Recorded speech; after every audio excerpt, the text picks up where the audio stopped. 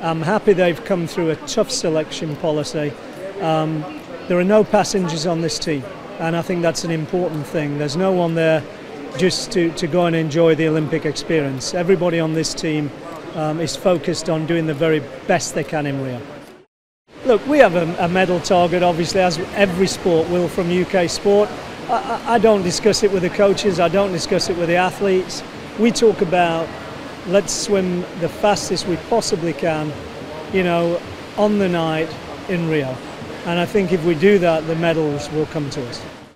Yeah, definitely. I can't keep the smile off my face. Really, I'm so happy, and to have that confirmation that I'm on the team, on the plane, ready to go to Rio. It's just a really incredible feeling, and my head's in the clouds. I'm over the moon, and yeah, I just can't wait to obviously get stuck into training and enjoy the whole thing, enjoy the whole moment, and just appreciate everything that I've been through. Really, it's just an incredible feeling.